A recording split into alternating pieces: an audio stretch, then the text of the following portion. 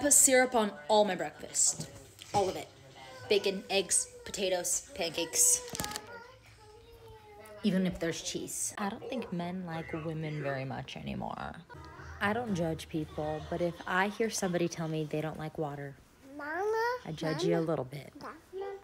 In my head, Thursdays are brown and Sundays are yellow.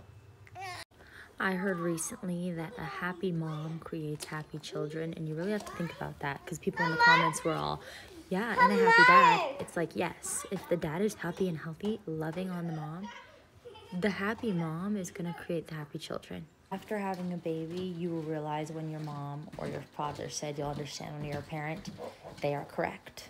When I was in high school, I thought it'd be a good idea to take off my makeup with a magic eraser. Those have bleach in them.